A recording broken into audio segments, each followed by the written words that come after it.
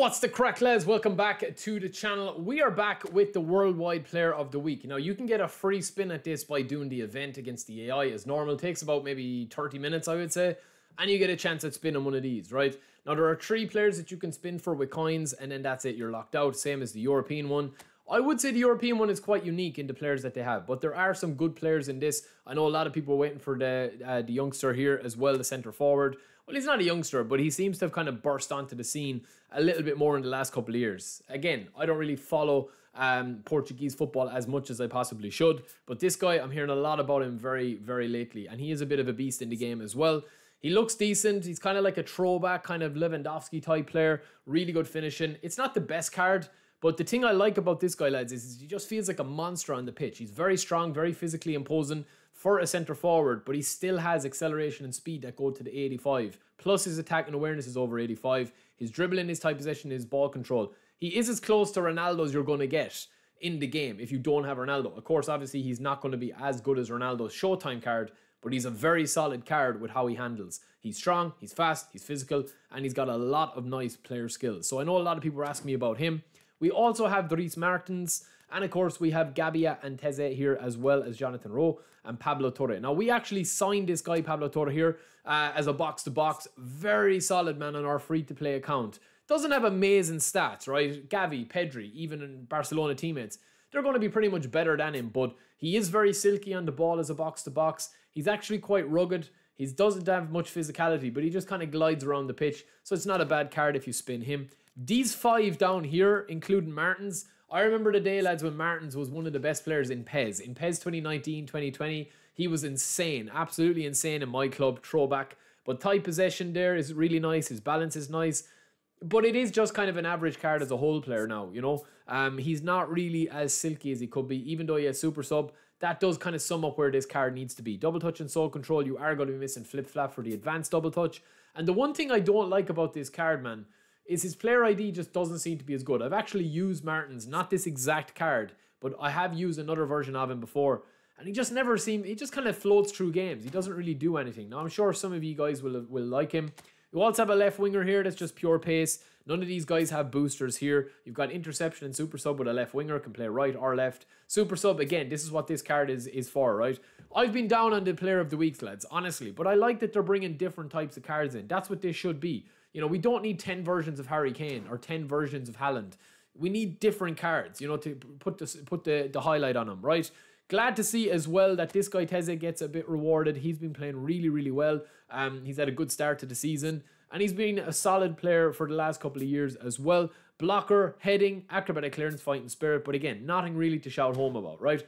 Where it starts to get a little bit exciting is David De Gea, right? Very good card, very solid card. I think De Gea is definitely one of the most slept-on keepers in the game. He's back in the game. He's tall, he's strong, he's fast. And of course, well, not fast in terms of sprinting, but fast reflexes. He's got 92 reflexes, we'll go to 95. Everything that you see here, reach, awareness, and reflexes, they're the 3 that you need. They're all going to be in the 90, so it's a very solid goalkeeper. Madison, bit disappointed with this card, boys. His speed is really, really bad, even though his balance and tight possession are insane. As a whole player, he's probably the pick of this week, plus he gets the booster. But I am a little bit annoyed that he doesn't get the booster to his speed. And the acceleration doesn't go to 85, so it's kind of a waste of a booster here. Plus, he gets a booster to his aggression and physical contact, which, as a hard worker, I would have definitely thought, you know, agility might be better than him. And that would have given you a bit more. But, yeah, it's not the worst card in the world, obviously. He does have track back and interception. But, yeah, for me, it's not really that good of a centre midfielder. Now, Darwin Núñez, who remembers his old school card in the first week or first month of eFootball 22? He was insane. A seriously, seriously underrated hidden gem. And then, obviously, he burst onto the scene with Liverpool. And that was only, like, what, 3 years ago? He's amazing. This card is really, really good. Anything that I said about Gutierrez is really, really going to hold true here. His ball control and dribbling are okay. His finishing is going to go to 90. His speed is going to go to 90. His acceleration is going to be 85 plus the manager boost. It's a very solid card, lads. And I do feel that this is the type of card that you could just absolutely dominate with, even though his stats aren't great. Because he's kind of that unique height, strength, kind of balance build. Because he's got, you know, physical contact, he's 85 with the boost. acceleration and speed are going to be nearly 90, and that's very nice. And he's also got low balance and tight possession, which kills him, but he's also good in the air. So not the best card, but for a player of the week, it's not bad. Kind of very similar, these two players here. Now, Nicholas Jackson, he's been having a great season for Chelsea. They've kind of turned it around a little bit. Very solid card, right? Acceleration and speed are going to be plus 90. He gets a booster here as well. Finishing, speed, acceleration are going to be over 90. But that's where the buck stops with him as a goal poacher, right? He does have striker's instinct. He does have fighting spirit, but he doesn't have one-touch pass. He doesn't have long-range curler. He doesn't have one first-time shot. It's not a great card. And I think that these three strikers are very interchangeable. You know, they're not really the finished article, but you can have fun with them.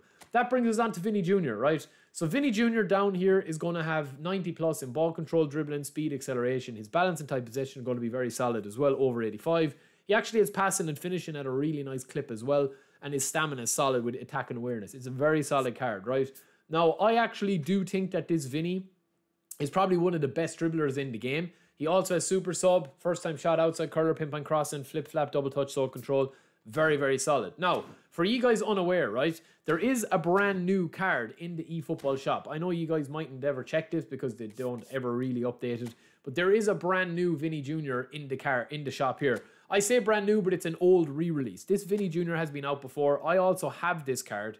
It's a really fun card. Now, this is going to cost you 5,000 eFootball points.